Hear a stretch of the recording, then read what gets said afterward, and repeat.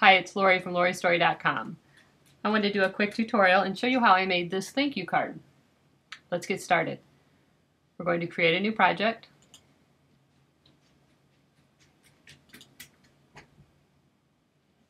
We're going to insert images. And we only need one thing for this card, and that is a rectangle.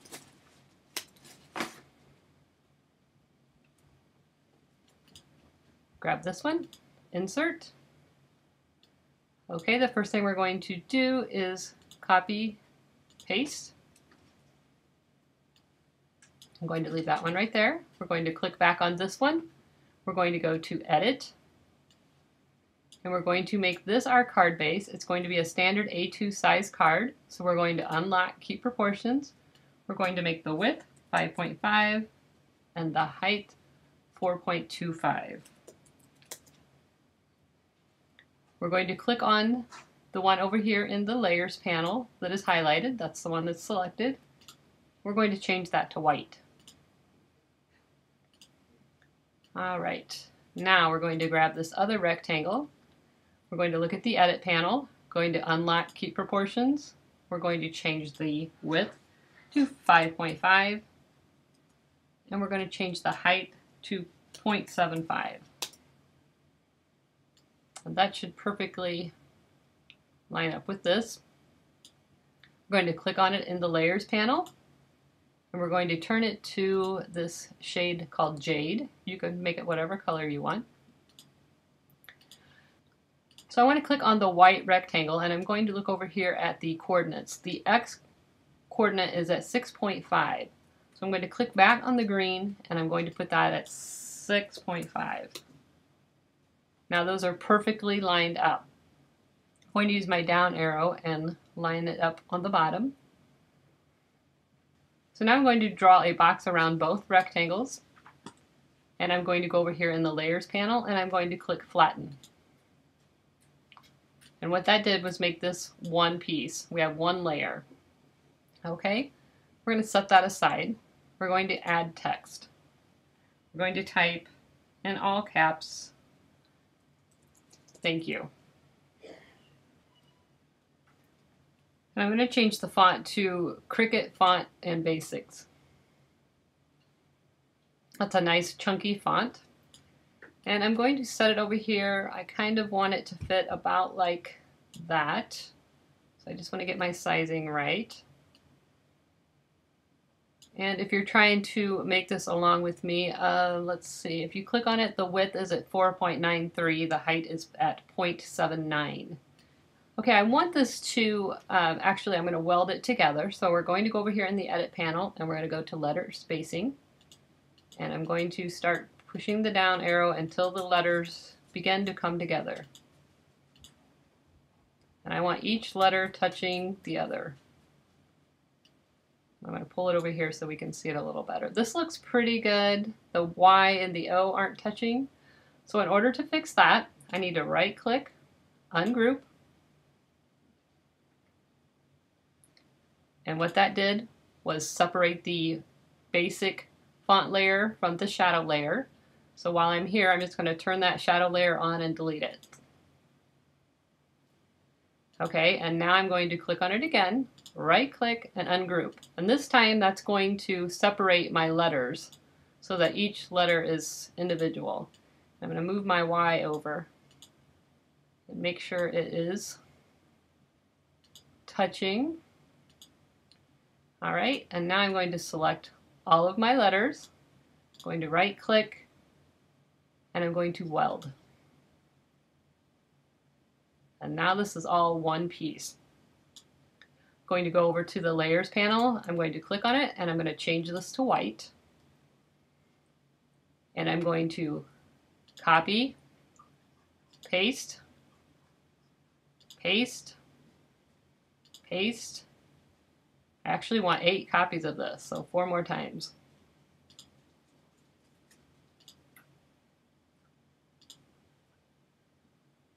Okay, so I'm going to take 4 of the copies and set them down here.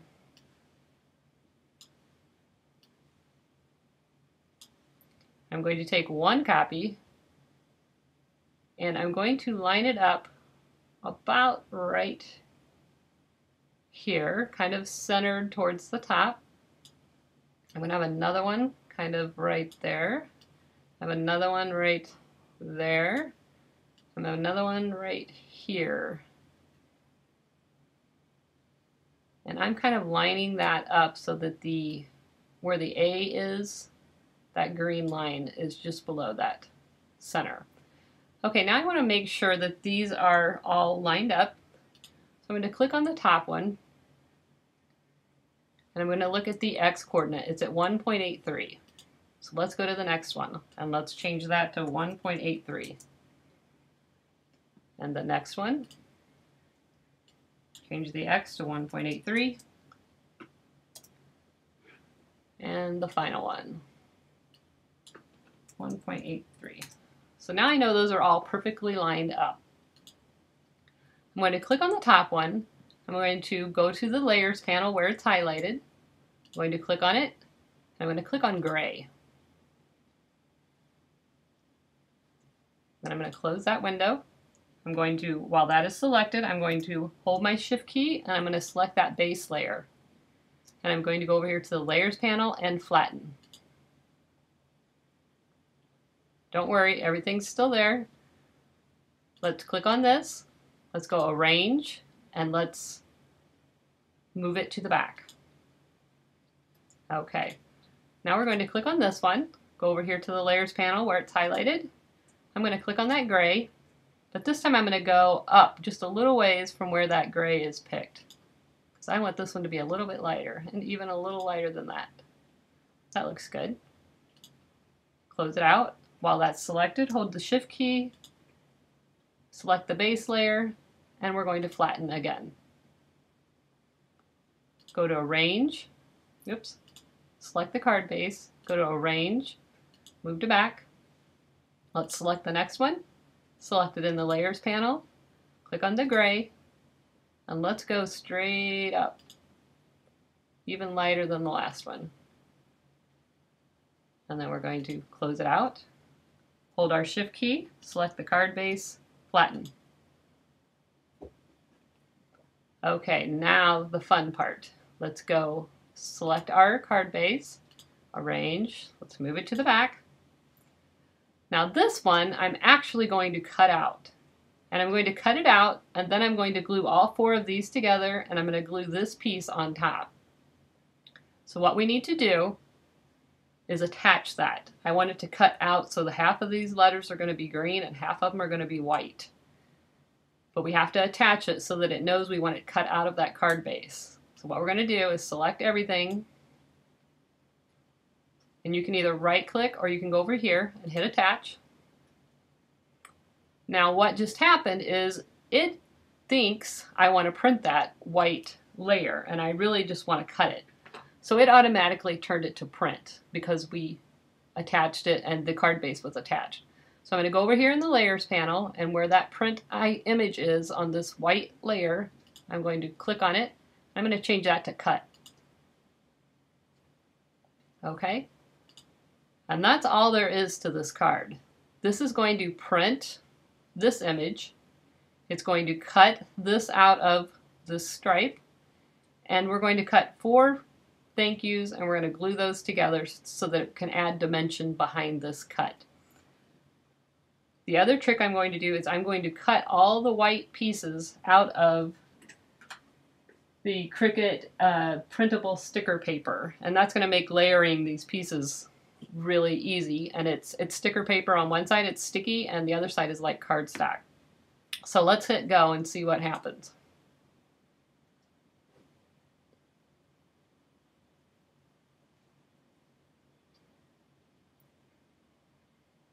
Okay, you see I have my base here, and it's going to print this out, and then it's going to come back and it's going to cut this layer.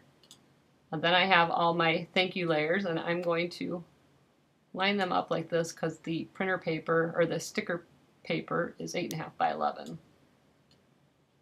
So I'm going to pull them down here. I always use that corner of my mat. Let's just move it down here a little bit.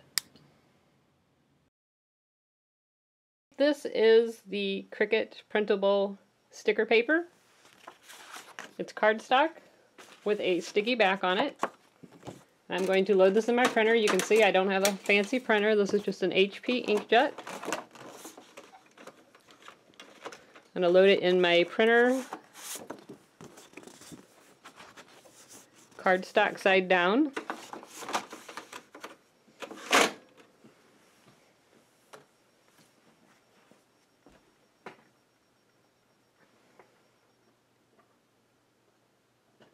I'm going to hit print and continue.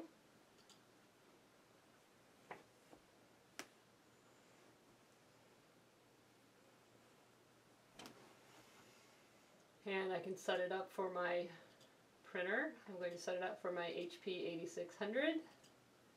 Letter. Okay. I always print on brochure matte paper type setting, and I'm going to put it on best because the printing is important on this card. And I'm going to hit print.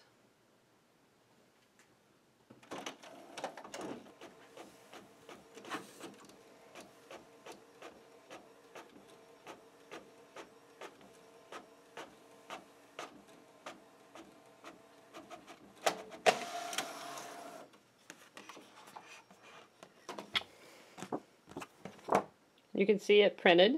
It didn't print that white thank you. We're going to cut that now.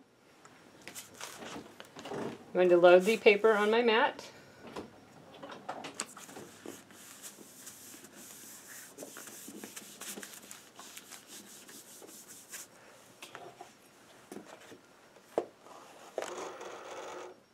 I'm going to set the dial on custom.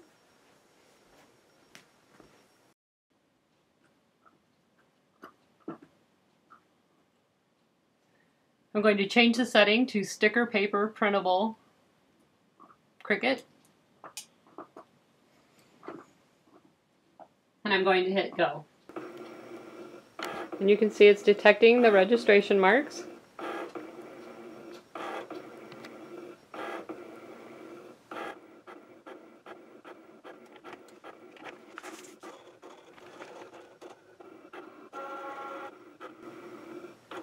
And as soon as it finishes this last registration mark, it's going to go back to the top of the page and then prepare to cut.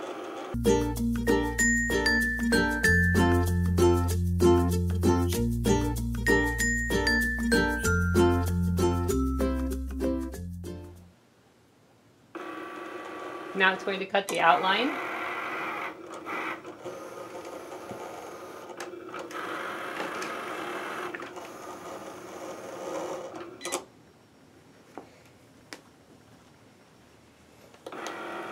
We can open it or release it.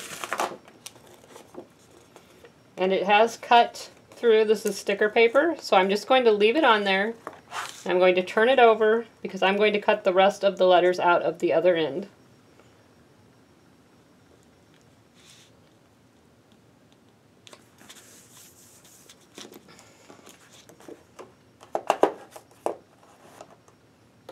Load.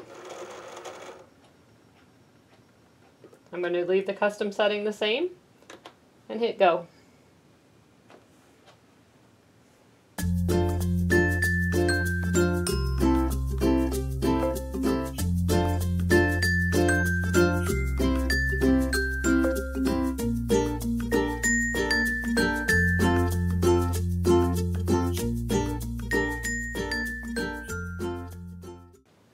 Okay, so we have printed and cut everything that we need.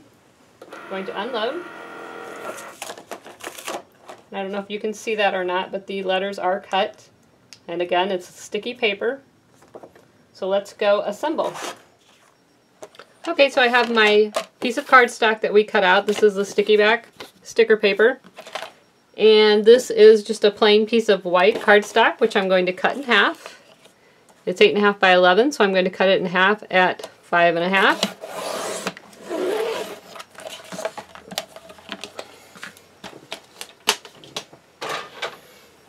Going to fold it in half.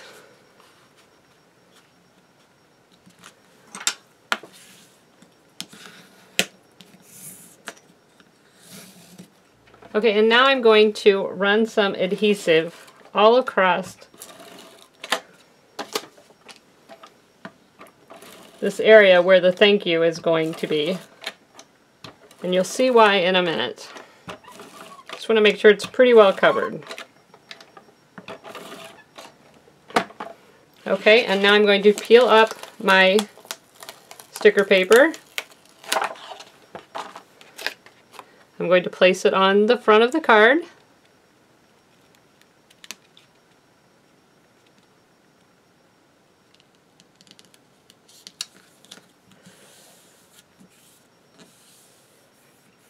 And now you see this is sticky underneath of here.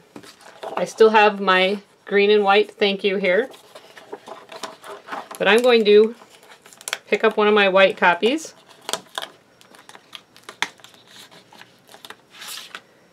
And I'm going to place that right inside that blank.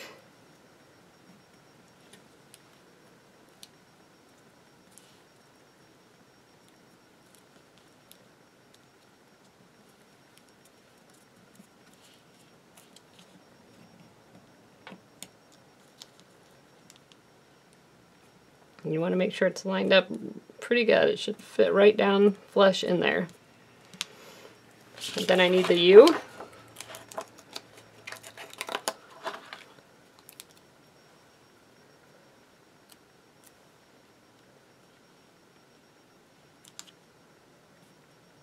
And on this very first layer, I'm going to put the blank in the middle of the O. And I'm also going to put the little piece that goes in the middle of the A. And these are super tiny, so it helps to use some tweezers. But I'm only going to do that on the first layer. Okay, and now I'm going to grab the next one.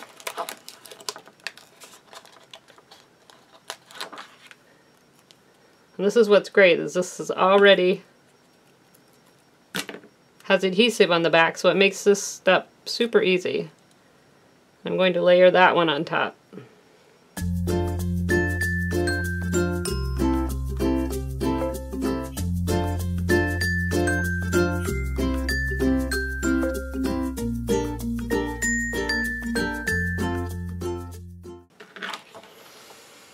Okay, so all we're left with is the striped layer.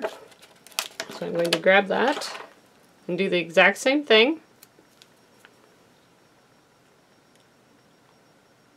And I want to make sure that green layer is lined up with the card base green layer.